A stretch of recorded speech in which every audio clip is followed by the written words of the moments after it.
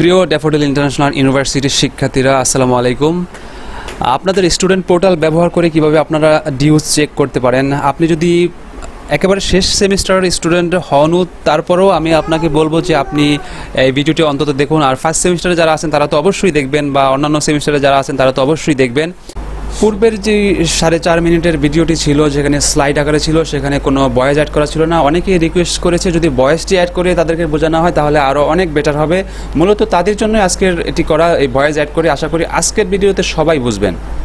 সুপ্রিয় শিক্ষার্থীরা, আমি আবারও বলছি, আমি হয়তো 2-3 মিনিটের বেশি সময় আপনাদের সাথে এভাবে ভয়েস দিয়ে অর্থাৎ কথা বলে ব্যয় করছি। আশা করি আপনারা এটি শিখবেন, এটি আপনাদের অবশ্যই উপকার করবে, আমি আপনাদেরকে গ্যারান্টি দিলাম। এবং এও গ্যারান্টি দিলাম যে আপনারা স্টুডেন্ট পোর্টাল এই ভিডিওটি যদি সম্পূর্ণ দেখেন অবশ্যই বুঝবেন। এই ভিডিওটি কেন দেখবেন? আসলে আপনারা লক্ষ লক্ষ টাকা খরচ করে এখানে পড়াশোনা করছেন, তো আপনাদের হিসাবটা অন্তত আপনাদেরও রাখা উচিত, তাই নয় কি?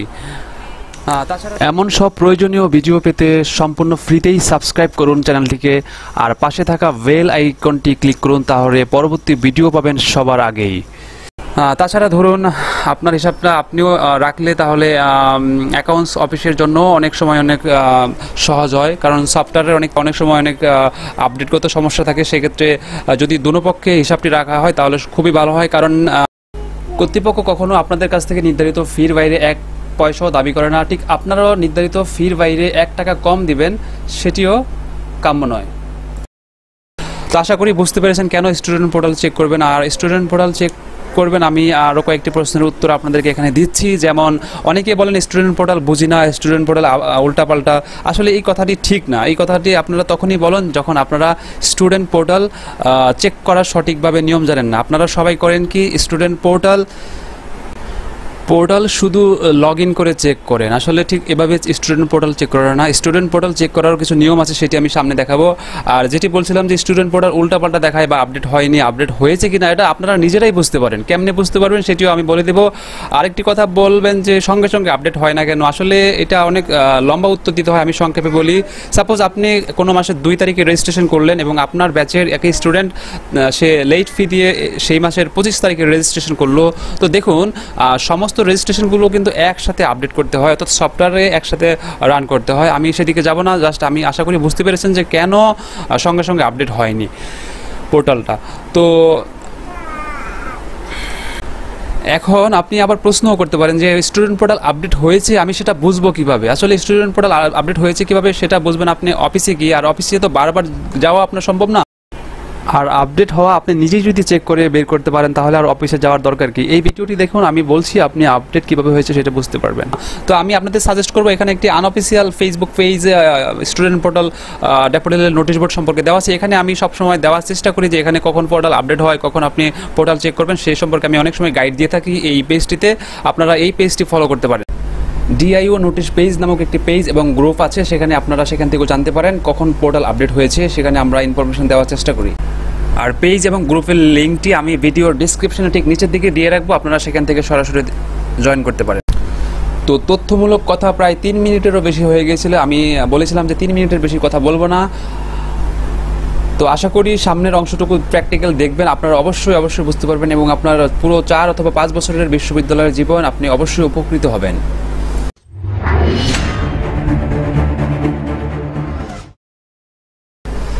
তো এবার চেক করতে আমরা সরাসরি প্র্যাকটিক্যাল অংশে চলে যাই। এবার এজন্য স্টুডেন্ট পোর্টালে লগ ইন করতে হবে। অনেকে স্টুডেন্ট পোর্টাল খুঁজে পায় না, কোথায় স্টুডেন্ট পোর্টাল। আসলে DIU স্টুডেন্ট পোর্টাল লিখে সার্চ করলেই গুগল আপনাকে নিয়ে আসবে, অথবা নিচের ভিডিও ডিসক্রিপশনে লিঙ্ক দেওয়া আছে, সেখান থেকে আপনার আইডি এবং পাসওয়ার্ড দিয়ে লগ ইন করুন। যদি ফার্স্ট সেমিস্টারের স্টুডেন্ট হয়ে থাকেন তাহলে আইটি রুম বা সার্ভার রুম যেখানে আছে সেখান থেকে আপনার আইডি এবং পাসওয়ার্ড সংগ্রহ করুন।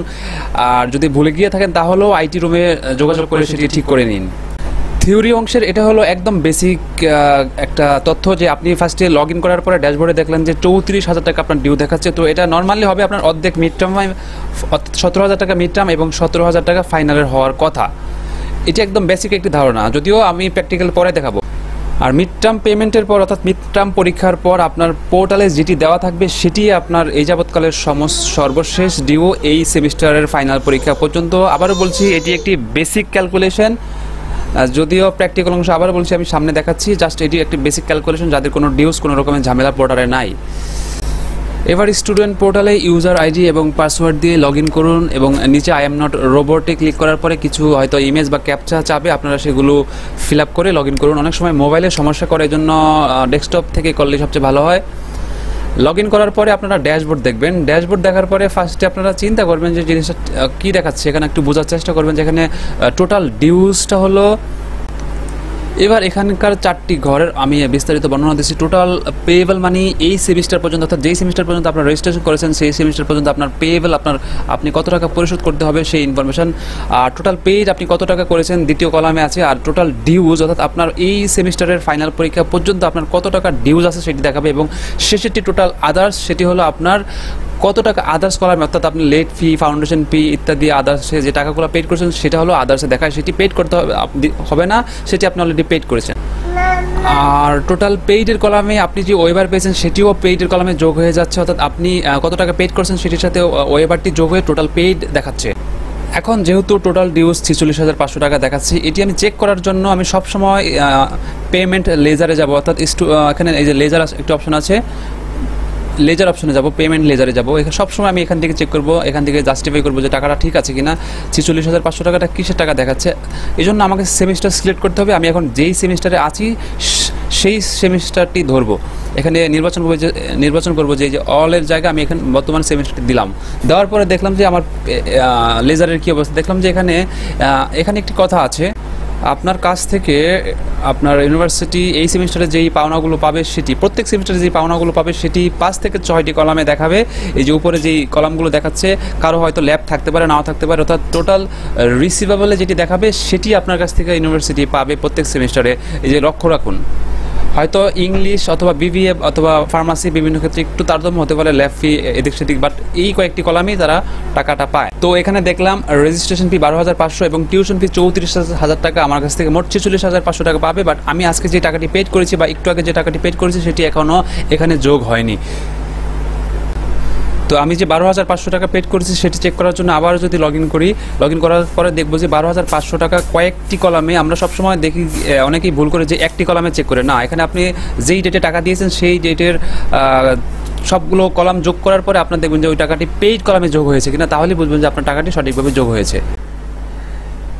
এই যে দেখুন উপরে চিত্রের মতো এই রিসিভেবলটি হবে আপনার এক সেমিস্টারের দেন, অর্থাৎ আপনার কাছ থেকে ভার্সিটি পাবে, এবং পাশের কলামটি পেইড কলামটি হবে আপনি কত টাকা পরিশোধ করেছেন, এবং শেষের কলামটি হবে আপনি আদার্স অ্যাকাউন্টে কত টাকা পেইড করেছেন, যেটি অন্যান্য খরচে যোগ হবে, যেটি আপনার দেনা পাওনার বাইরে থাকবে। তো এভাবে প্রত্যেক সেমিস্টার আপনারা অবশ্যই মিলিয়ে দেখবেন। যদি ওয়েবার থাকে তাহলে সেটি টিউশন ফির নিচেই দেখাবে ওয়েবার কত পার্সেন্ট আছে। আপনারা টিউশন ফি থেকে পার্সেন্টেজ ধরে ক্যালকুলেশন করে দেখতে পারেন যে ওয়েবারটি ঠিক আছে কিনা। এই যে ওয়েবারটি এভাবে দেখাবে, সেটি পেইড কলামে দেখাবে। এখন ওয়েবারেরও বিভিন্ন শর্ত রয়েছে, আপনার সেই শর্তগুলো আমি একদম ভিডিওর শেষের দিকে বলে দিব। সেই শর্তগুলো ফিল আপ করার পরে যদি আপনি ওয়েবার পান অথবা ওয়েবারে যদি কোনো সমস্যা ফিল করেন তাহলে অফিসে যোগাযোগ করুন। অফিসের ইমেল অ্যাড্রেস দেওয়া আছে ভিডিও ডিসক্রিপশন লিঙ্কে, অথবা সরাসরি অফিসে এসে যোগাযোগ করতে পারেন। ধরুন আপনার ওয়েবার আছে কিন্তু ওয়েবার দেখাচ্ছে না, বা আপনার ওয়েবার নাই কিন্তু ওয়েবার দেখাচ্ছে, এটি চেক করা আপনার নিজেরও দায়িত্ব। তো সেটি আপনার যদি কোনো সমস্যা ফিল করেন তাহলে অবশ্যই অফিসে জানাতে হবে। আর এই ধরনের সমস্যা হাজারে 2-1 জন অনেক সময় চোখে পড়ে, সেগুলো হয় ক্রেডিটগত, কোর্সগত অথবা রেজাল্টগত সমস্যার কারণে।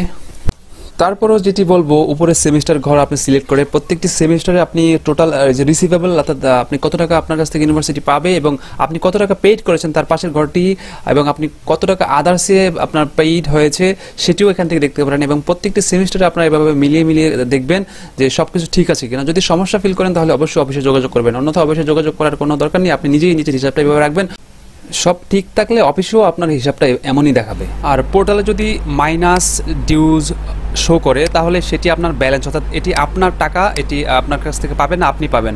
তবে এই ক্ষেত্রে একটু লক্ষ্য রাখবেন যে অনেক সময় ডাবল এন্ট্রি অথবা এররের কারণে আপনার পোর্টালে মাইনাস অ্যামাউন্ট শো করতে পারে। তো সেটি আপনি নিজেই বুঝবেন যে আপনি কোনো সময় কি টাকা এক্সট্রা দিয়েছেন কিনা। ঠিক আছে, যদি ডাবল এন্ট্রি বা এররের কারণে যদি আপনার পোর্টালে মাইনাস ফিগার শো করলে যেটি আপনার ব্যালেন্স, অর্থাৎ আপনার হাতে এই টাকা আপনি ইউনিভার্সিটি থেকে পাবেন এই টাকা নির্দেশ করে, তাহলে আপনি ফার্স্টে ক্যালকুলেশন করবেন, দেন যদি সমস্যা ফেস করেন তাহলে অবশ্যই অফিসে ফেস করবেন।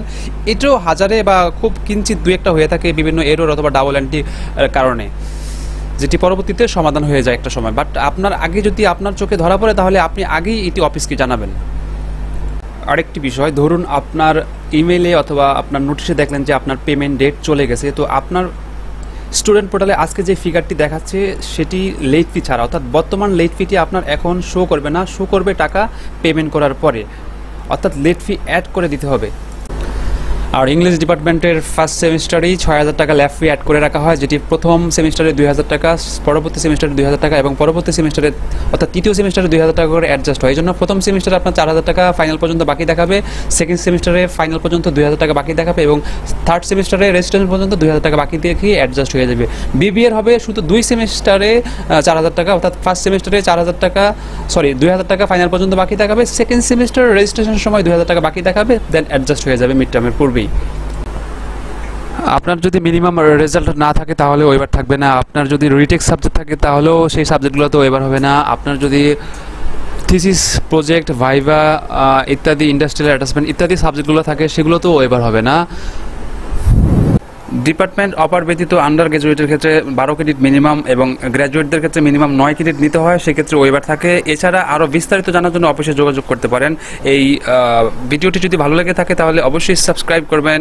আপনাদের ড্যাফোডিল ইন্টারন্যাশনাল ইউনিভার্সিটি সম্পর্কে আরও অনেক টিউটোরিয়ালমূলক ভিডিও আছে এবং এছাড়াও আরও শিক্ষামূলক অনেক টিউটোরিয়ালমূলক ভিডিও আছে এই চ্যানেলে।